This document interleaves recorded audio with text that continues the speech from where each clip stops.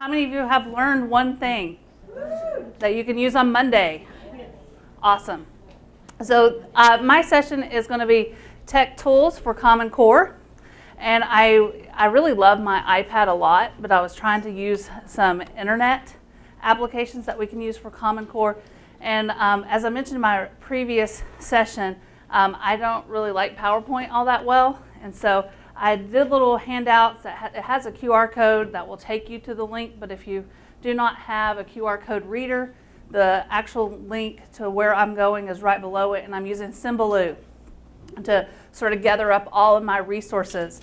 And so I have up here on the screen what the actual website does, and I love this. And this is a great tool also, and I've got a few others to show you. If you are having students gather up research materials and they're out there searching for stuff when you're looking at Common Core, this is great because it's sort of, I'm a visual person. And so I see this, and all of my links that I'm going to be sharing are all up there. And if I don't get to all of them because I only have 20 minutes, they're still up there. And I can add to it. And same thing with your students. You can have them create a Symbaloo, and they can bookmark, and I will. It's really easy to use, and you can have all of your resources in one area. So this is the actual website, but I'm going to mirror from my iPad because they also have it's an iPod app as well, and so I have it on my iPod so that I can just take you to all of the links as well. So let me switch out here. Gotta love. Woohoo!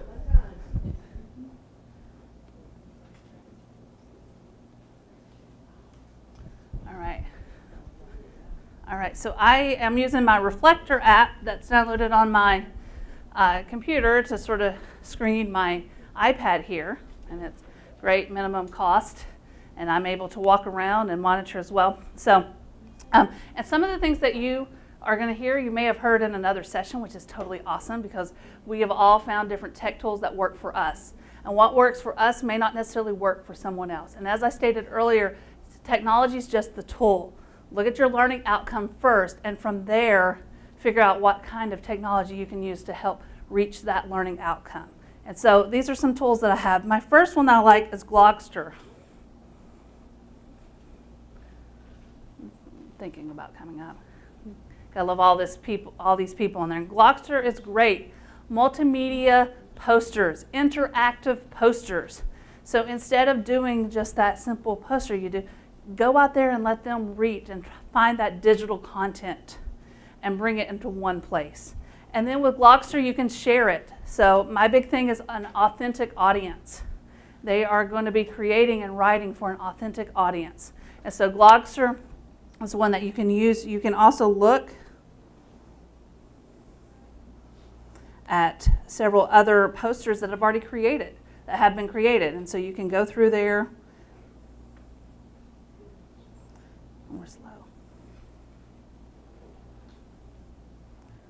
I may have you click on, and I may go back to the internet one, and I'll just change the plans. Uncon.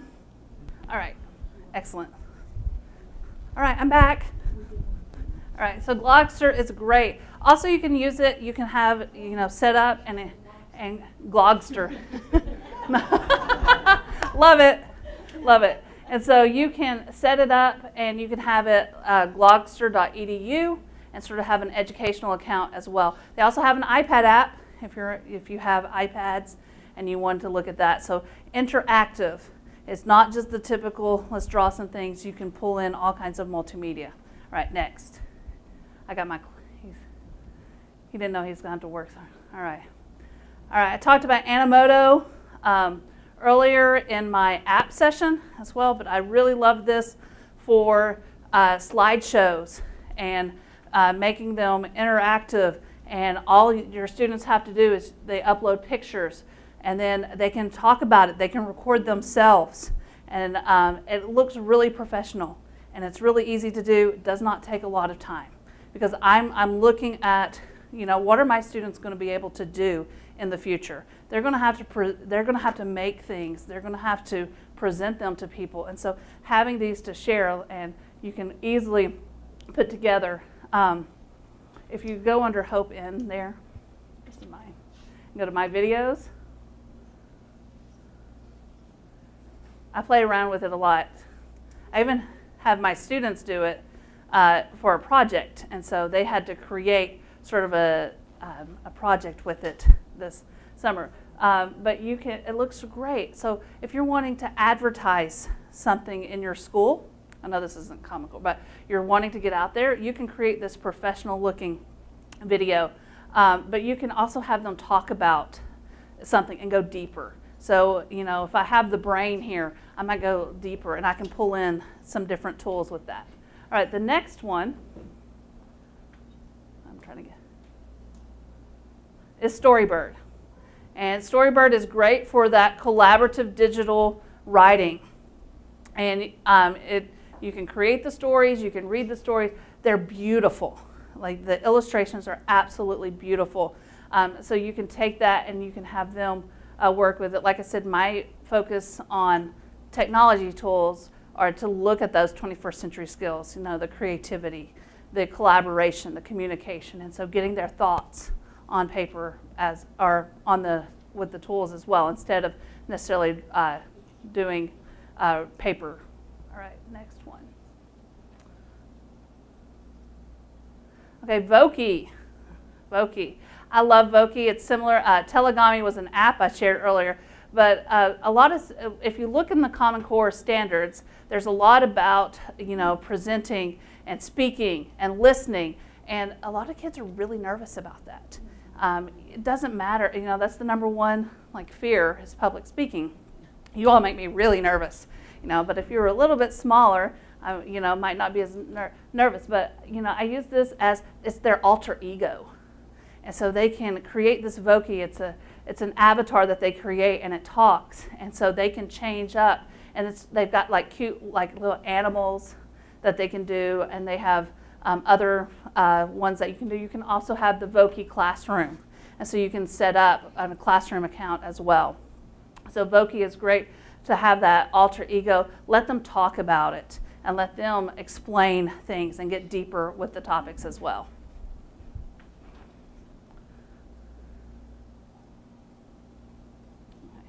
Capsules. Anybody use capsules before?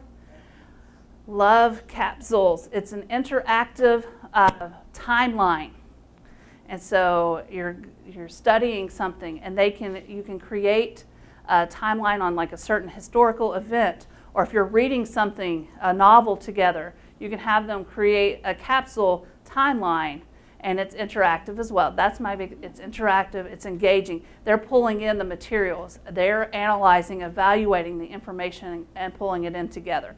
So capsules is another one. Now it says, is there an app for that? Because it says it has to have Flash to run it on. It now has an iPhone app. Okay. Yes, yes. All right. Tiki-Talkie is another one that's very similar to capsules. Tiki-Talkie. And so Tiki-Talkie, these are absolutely gorgeous. I remember like I'm a perfectionist, so trying to draw that straight line and then talk about it. And then it was, you know, 2D. And I had the things that I had written, and then that was it, and it was presented. But with this, you can pull in some videos. You can pull in some other things as well. So, and then you can have them share it. And they can share it with the class, they can share it with the community, they can share it with grandma and grandpa that's in California as well. So Tiki-Talkie.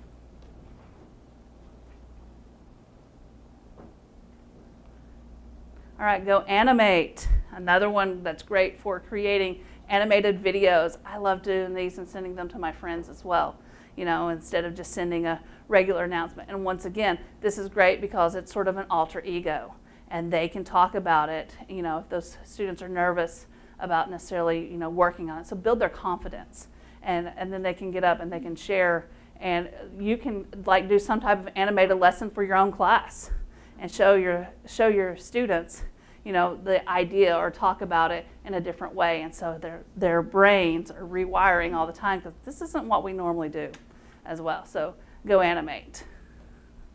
I'm going through quickly, so I want to share just a little bit about each one of these, because like I said, you know, my little meme creator, I need a professional development for technology, said no student ever. all right, because they get the tools and they can do a lot more than I can. Blabberize, great job to take pictures, and then you can make them talk as well, and it's a lot of fun. So once again, showing them how to do the digital, yes. Oh yeah, do you mind clicking on the sample there? Yeah, it is funny.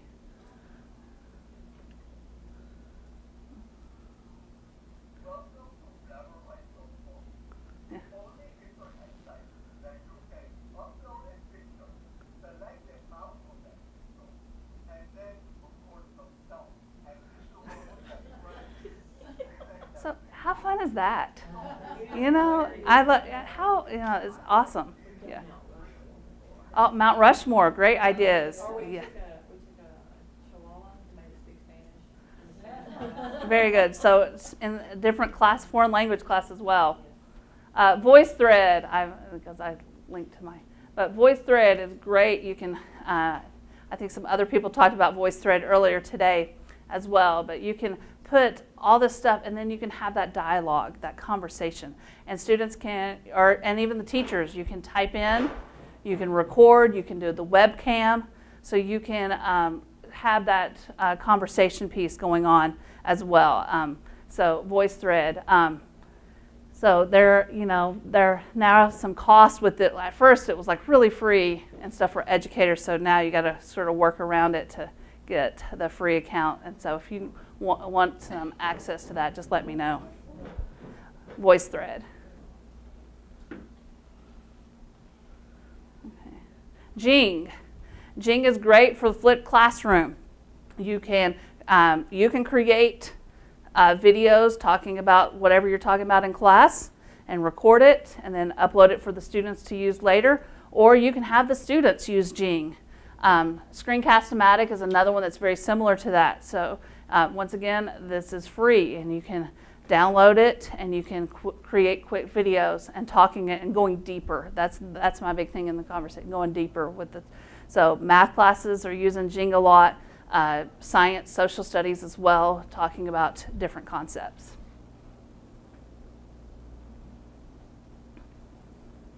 Of course, I love Wordle and Taxito and all of those. You can have them, you know, I have the Wordle that someone did for the Common Core State Standards in Technology, and then all the big keywords pop up, the words that are used a lot, and it's amazing. If you look at the one for Common Core and Technology, the Wordle, which words pop up? Like communicate, collaborate. And you're like, yeah, that makes sense that you can use technology for those. And so you can have your students create these on different topics, you know. Look at a text and look at the text, what words are coming out to you in the text. And then, you know, you can have them compare and talk about it as well. So Wordle is one, and then we'll skip.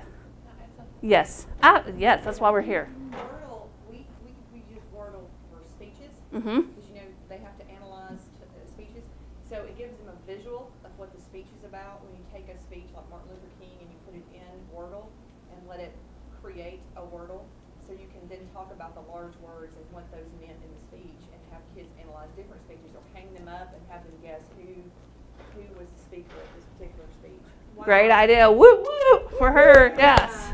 Yes, great. This is why I love this. Analyzing it, and they're evaluating it as well. Great idea. So, you know, any subject, you can do that as well. All right, so we'll skip that one. Photobabble we'll skip. All right, this one, yes. All right, ThingLink. Yes, love ThingLink. I want more time to play with ThingLink. Hopefully in the next few weeks I can. But we'll scroll. We're going to look at one. If you'll just, look at this bring your own device one here. There are so many really good ones that are already out there, and there's so many ideas. I've shared this in my class, and it was amazing, the ideas. This is not a question for you because it's more freedom, more of the classroom teachers. Are you guys running into any of these that the district is blocking? For instance, we talked about earlier how you get the night before you might look at something and, oh, it's exciting, then you get to school the next morning and you hit play and the district's blocked you. Mm-hmm. Yeah. And, you know, yeah, that happened. I wish, you know, all these people are like, well, I only have this in my classroom, or this technology doesn't work. And I was like, I wish I could fix everything for you and I could wave my magic pixie. Yes, it would be awesome because, you know, but one of the things that I recommend is work with the people who make those decisions and the IT people and sort of collaborate together and, you know, share, you know, get in there and talk about, hey, you know, this is why I'm doing this, and, you know, show them this is my learning outcome from using this as well. So does it always work? No. I wish, you know. Yeah. But yes, ThingLink is one, and you can make it interactive, and you can click on the different things, and you can type in there, you can bring in video. This is great. Beginning of the year, you have, like, I know this is not Common Core, but I have to go off on a teacher and I like ideas. But you can, like, create one for your class at the beginning of the school year with all of that information that goes home, and sometimes it gets lost. And you can have, you know, different things like that. And then the students can create this on the different content areas as well. All right. Let's see. Pix for Learning. I love Pix for Learning. This is a great tool for finding that free copyright-friendly images for education. And so your students, this is a safe place for your students to go and be able to find those pictures. So if they want to create a slideshow or they want to bring in some things, so pixforlearning.com is a great tool, and they can search for what they're looking for and they're able to use it. How awesome is that? Yes. I wish I would have thought of that. all of this stuff. All right. Let's see. Of course, I have to plug the TennesseeCore.org website from the State Department of Ed. They are getting lots of resources out there, and they're putting out some new things and ideas for you. So I put it, you know, I know all of the other ones that a lot of you go to and you get ideas, but keep watching this because it keeps updating and they keep adding some resources on there as well. All right. Let's see. LearnZillion.com is another great one to help your students get lessons and ideas. I'm trying to add some of these, and so if you guys, as I add to my Symbaloo, come across some, let me know, so I can add it as well. And you can get some ideas on there as well. Let's see. Let's go down here to the corner. Yeah. LinoIt, you know, I love this. I use it all the time. Great for discussions, brainstorming, collaboration, ideas, you know, exit tickets. You know, what was the thing that really stuck out to you? So it's free. You can collaborate together. You can post different ideas. There are all kinds of these. All right. If you don't like this one, you can choose another one to use, because there's another one that's just as good out there as well. So LinoIt, and it has an app. Poplet is another one and it's great for that mind mapping, that, you know, and collaborating also as well. I'll have to put a plug in for that one because we're all into data walks right now and analyzing the data. I had a principal the other day that said, "Can you give me an app?" And we talked about this one, and it actually did a very good job. Excellent. Yes, where you're walking through a different course. Awesome. Awesome. So you hear someone from district looking at how to use this as well.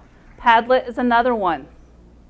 And you just build a wall and you can share and collaborate together as well.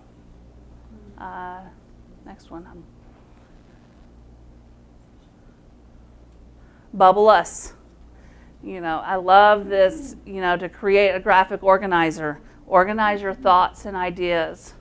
And then you can also collaborate and work on it together as well. So Bubble Us is one. Yeah. And then the other one is Glyphly, or Glyphy. And so it's another one that you can create flowcharts, diagrams. So it's a way to organize the thinking and getting the ideas down. And so, you know, when you're looking at that deeper thinking, I'm the type of person I like to organize my ideas first. And, you know, I'm not always, some people are the checklist people. Some people like it different ways, and so you can have all kinds of different things with this as well. So Glyphy. Creately is another one. I'm just trying to show you all kinds of different ones. Creately, diagramming and collaborating, and so you can work on things together as well and organize. So it's very similar. Okay, we'll go over here. Okay. All right, writing, and you're looking for, like I said, an authentic audience. Kid blog is a safe place for students if you want them to blog and to get things out. You can talk about anything on there. So Kid blog is a great one, and I think some of you may use some of these different tools as well. So Kid blog is one, and then EduBlogs is the same, and then it's very similar. So you find something that works for you. If it doesn't necessarily work for you, Weebly. Weebly is great. It's a free website creator.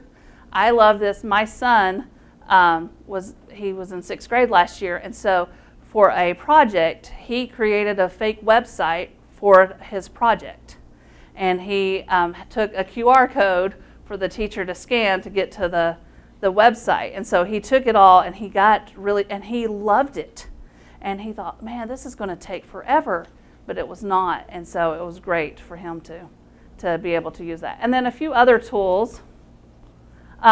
These are just over here. These are great for that researching, that bookmarking. Digo is one that you can use. Gather all that information, but especially the younger one. I mentioned earlier, I'm visual, so that's why I like Symbaloo. But this is a great way. Portal, all of those that are on that side will be great for you to use to sort of bookmark everything. Hey, in Digo, can't you do comments or highlight? There was a teacher that said that she used it. She posted a current event, and they had to analyze that current event topic and highlight and make comments about the pieces within the article. Yes. Which is very common. Yes, and so they're in there and they're interacting with that text, and they're really looking at the text as well. So you have my Symbaloo thing. If you guys come up with stuff I want this to be a great place where we've got all these different things, and we've got Common Core coming from all over, and we've got people here from all over the state, and so be able to share and like I said, what works for you may not necessarily work for someone else. So I hope that you have taken something from this, and that maybe you can use some of this and see how you can take those and make them ready for the future, your lovely students. So have a great day. Yep, absolutely. Yeah, it's bookmarked. You've got the access information, so